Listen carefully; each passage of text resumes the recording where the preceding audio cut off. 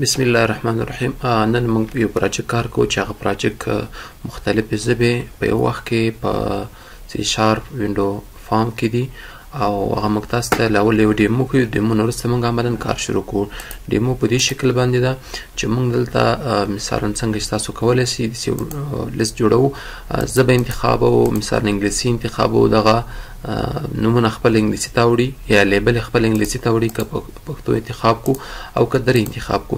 دغسې لیبلو شکل باندې چې یو پروګرام په یو وخت کې په مختلفو ژبو باندې وي داسې هغه باندې کار کوو. نو موږ تاسو راځو اول ویژوال سټوډیو خلاصوو. کله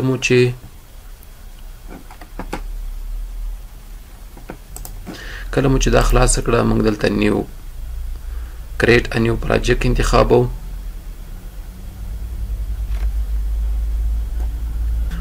بیا دلته موږ وینډوز لیکو.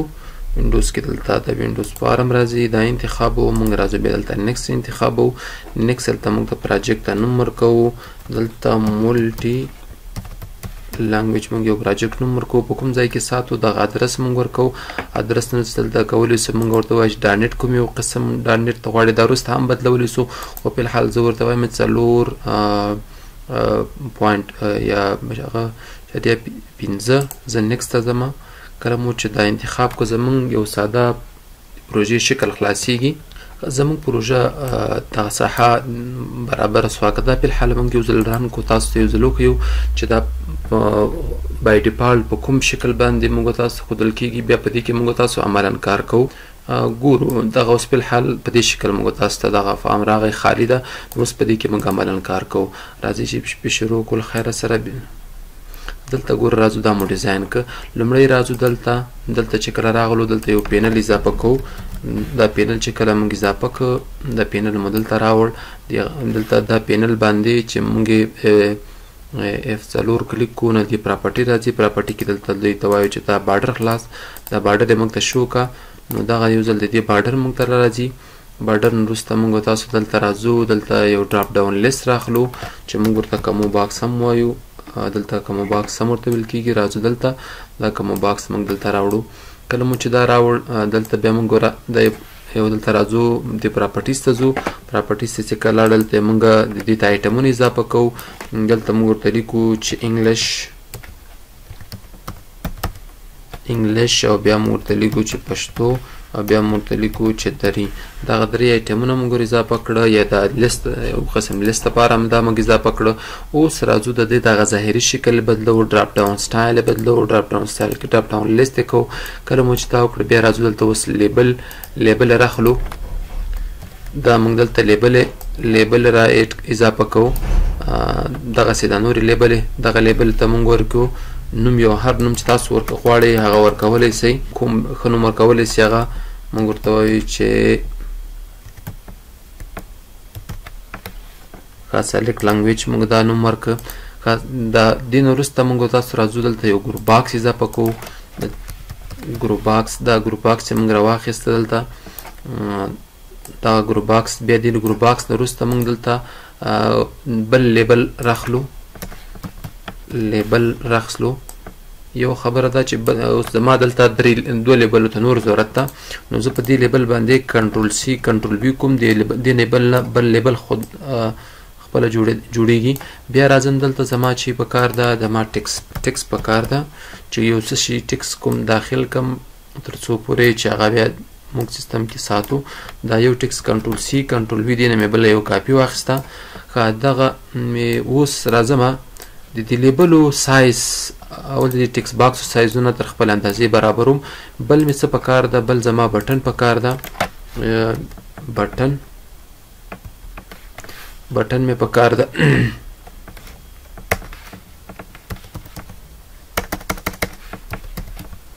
بټن مې په کار ده. بټن دلته راخلم تر اوس دلته دا بټن راځم. صحیح ده.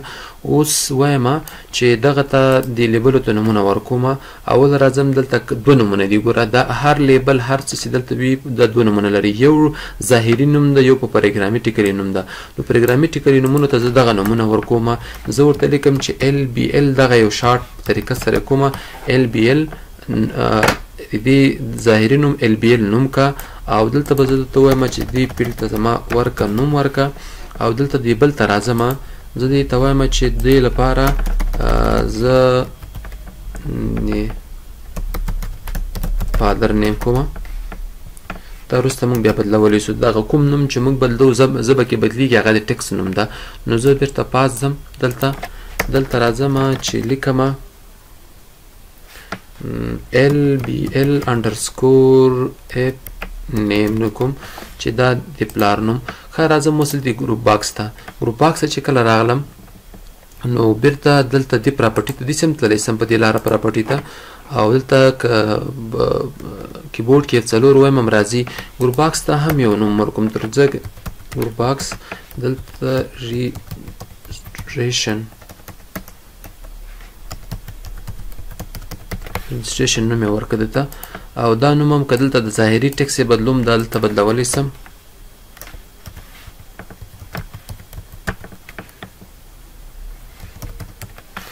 دا نوم یې دلته بدل که اوس راځم دې بټن ته ظاهري نوم بدلومه ظاهري نوم یې ورته وایم چې دا سیف بټن او ټکس ظاهري ټکس و اوس دې ټکس ته نوم ورکومه چې بي دلته موږ راځو یو فولډر اضافه کوو فولډر راځو د ریسورس په نوم باندې RESOURCE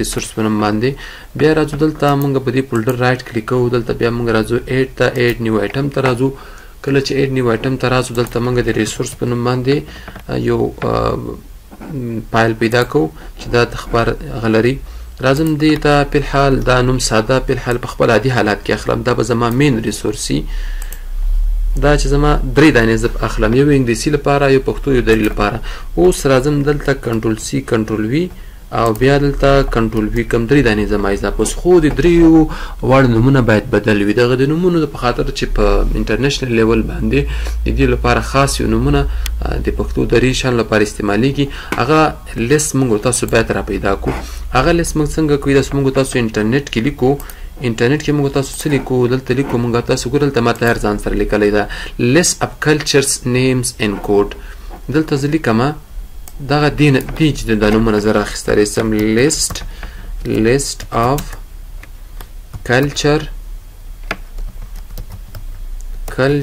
نیم اینډ کوډ دا چې کله ما دا لیست راوړو دلته ګوره ماته دغه ټاپ کې یو لیست راځي چې ډاټ نیټ پیډل په نوم باندې ده د دې باندې زه رایټ کلیک کوم ګوره دغه ځای کې یو نقطه ډېر وړوکې نقطه دغه یاد ساتئ ګوره دغه چې کله ماته دا لیست راخلاصو نو په دې لیست کې ګوره دغه لیستونه دغه د ژبو هغه شارټ ابریویشن دي چې موږ تاسو بیا هلته اضافه کوو موږ دلته کولی سو چې دلته د افغانستان یا دري لپاره موږ څه پیدا کوو نو که په خپل کمپیوټر کې کنټرول اف ووایي نو دا به د براوزر کې تاسو ته یو سرچینګ انجن خلاص زه دلته لیکم چې دلته زه لیکم یا په پښتو هم لیکلی سم پښتو ګوره چې ما ولیکل ډایرکټ دلته دا یوه ژبه مې چې پیدا کړه بله بیا ما پیدا کړي دا اسانه کار ده ګوره د پښتو لپاره د پښتو لپاره ما سره په دلته چې شي دي PSAF دغه نوم دغه زه رااخلم دا د مونږ د دې ریسورس د نوم دلته ورکوم ګوره دلته زه د باندې رایټ کلیک کوم پراپرټیز ته ځم رینیم کوم کله ما چې رینیم که دلته دې ته زه څه کومه دلته زه باید یو شی یاد ساتم دلته ډاټ د ریسورس نه ډاټ وروسته PS بیا ډیش AF دا ما ورکړه دوهم ځل د دري لپاره ځم دري لپاره هم دلته زه ګورم چې دري لپاره ما سره سته دا ګوره دري افغانستان نو دلته به دغه راواخلم دلته دري لپاره زه په ده باندې رایټ کلیک کوم یا F2 وایم په کیبورډ کې شارټ کټ ته زه وایم چې دلته ډاټ او دا ګوره ریسورس ډاټ PRS او بیا AF دا کوم دا زما دپاره اوس د درې ژبو لپاره ریسورس فایلونه جوړ څه خو دا ریسورس فایلونه اوس خالي دي اوس د دې ډکېدو په خاطر باندې موږ تاسو څه کوو دې په خاطر باندې اوس موږ تاسو ځو اکسل کې یو شیټ جوړو چې هغه بیا موږ سره ډېره مرسته کوي راځو ګوره دلته اکسل شیټ خلاصو ایکسل شیټ کې دلته دا موږ دې خاطر جوړ چې موږ سره اند کې د پروجیکټ څومره غټیږي او سہولت دغه سہولت چې کوم طریقه ز استعمالوم زه تاسو سره شریکوم. زه راځم ته درې خانې دلته درې خانې بدلته سره مرج کوم. اول درې خانې څخه کله سره ما مرج کړې بیا درې ځله به دا کار وکم. درې ځله دا یو ځل دې لپاره زه یو بارډر ورکم چې بیا ماته معلومات وسی آل بارډر. دلته بیا راځم ښه دلته اوس لیکم انګلیش دلته لیکم پښتو دلته لیکم دری. دې ته اوس ګوره بیا چې کله ما دا ورکړ دلته راځم دغه یو هغه انتخابوم یو ټیبل جوړوم. راځم دغه ساحه مې انتخاب کړه دلته زه دغه ساحه مکمل انتخابوم. ګوره دا اوس دلته لیکم دلته ورته وایم چې کوډ نیم چې شنو د نوم او دلته نوم لیکم او دلته نمبر لیکم. اوس راځم دلته ورته وایم چې دلته هم کوډ نیم ده کوډ نیم ماته دلته راوله دلته هم ورته وایم چې دې نوم کوم چې ده او دلته نمبر. اوس دا تاسو ان شاء الله موږ وایو چې دا موږ ولیکو. دلته موږ ورته وایو چې دا کوډ نیم او دلته موږ ورته وایو نیم او دلته نمبر. اوس راځو دلته هغه کوډ نومونه چې موږ تاسو دلته په دې فارم کې د لفظ ته ورکړي دي دا زمونږ کوډ نیم هدف ده.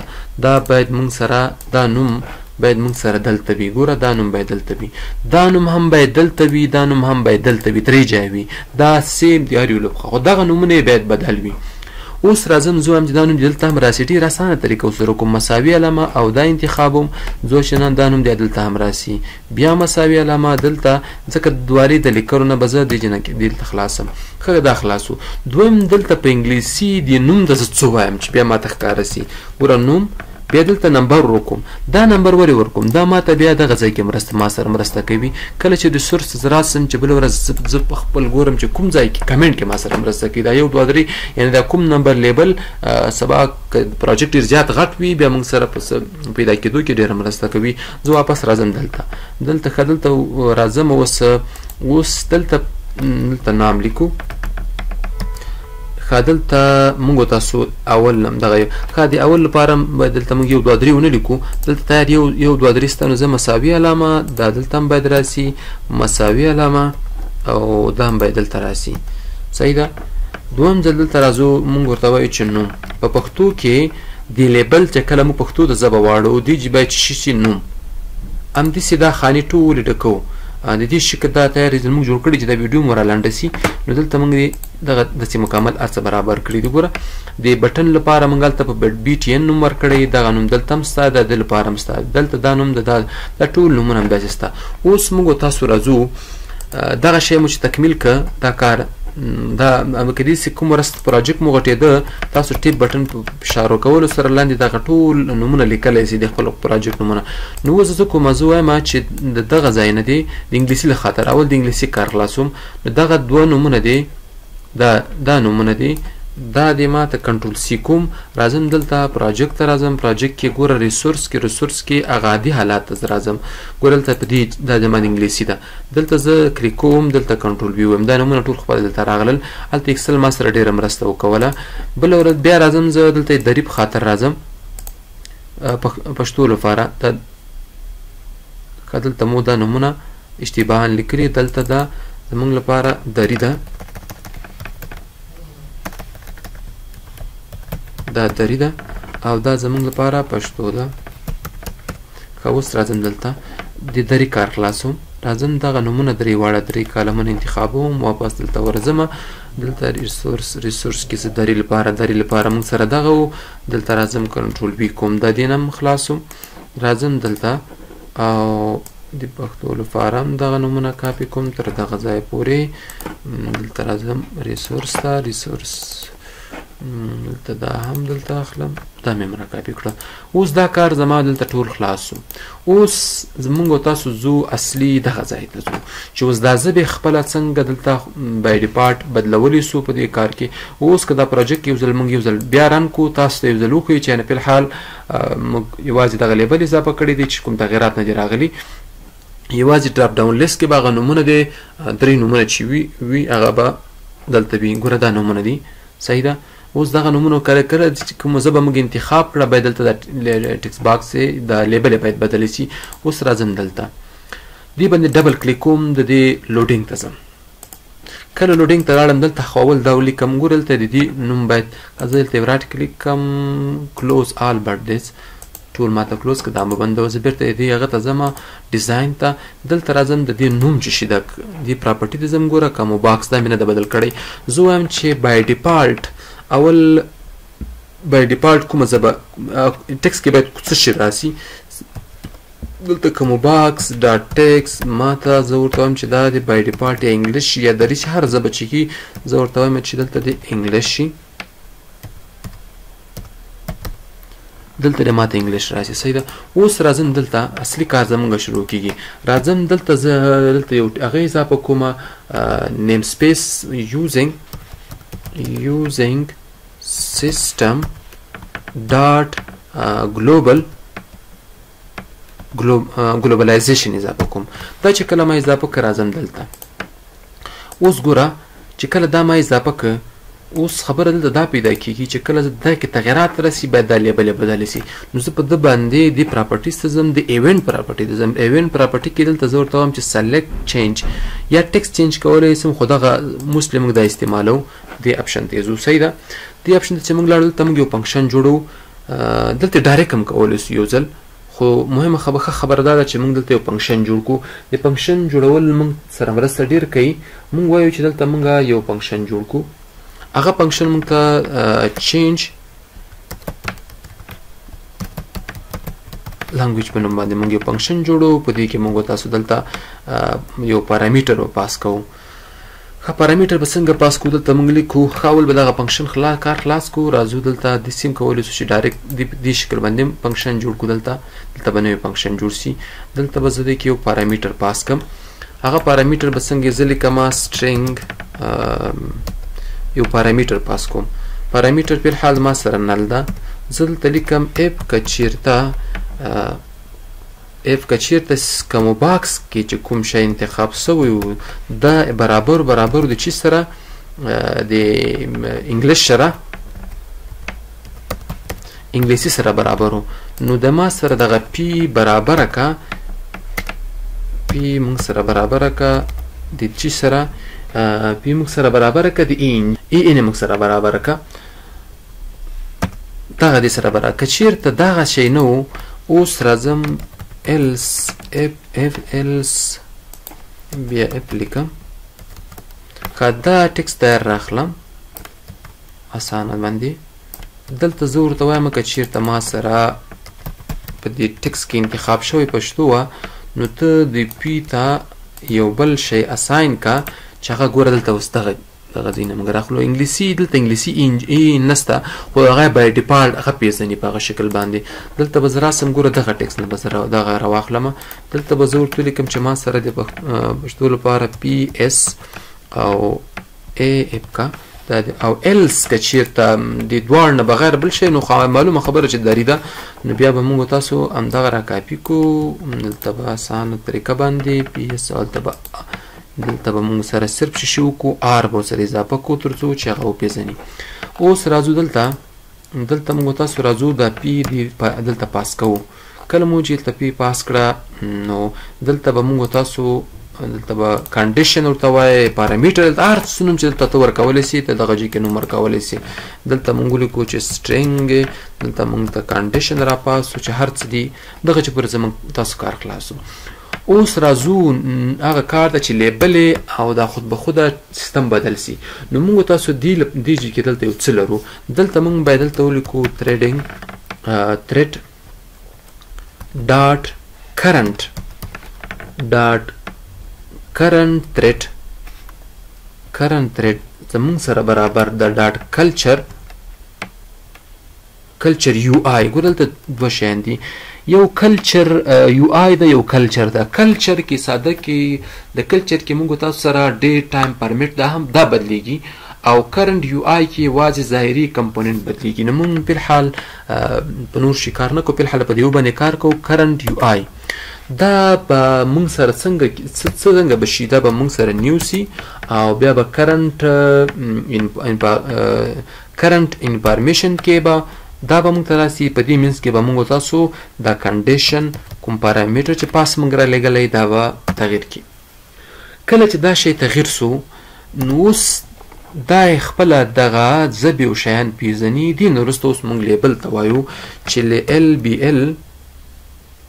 LBL name dot resource او ټیکس ظاهري ټیکس چې کوم ټیکس موږ دې ته اساین کړی یا دې ته ستا موږ ورکړی دا بدلول غواړو نو موږ ورته وایو چې د کوم ځای نه ټیکس راواخله. موږ ورته وایو چې د ریسورس نه راواخله د ریسورس نه راواخله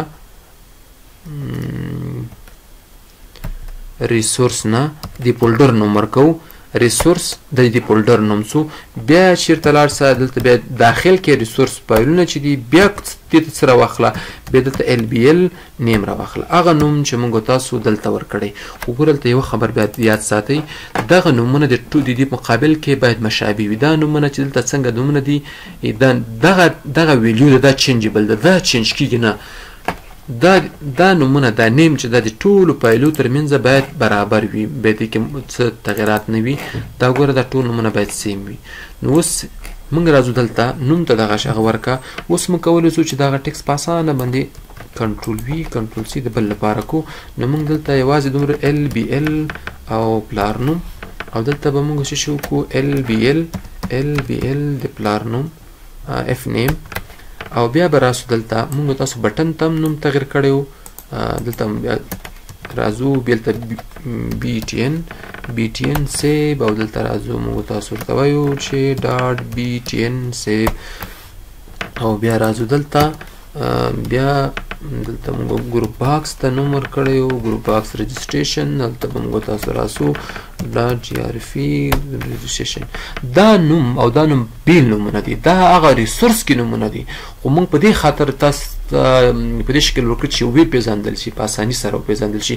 اوس راځو چې دا پروجیکټ موږ تاسو عملا رن کوو چې دې پروجیکټ عملا کې څنګه موږ ته تغیرات راغلي دي کنه دي راغلي. ګوره دلته بای ډیفالټ په انګلیسي ده که زه دلته پښتو ته انتقال کړم ګوره پښتو ته انتقال سو.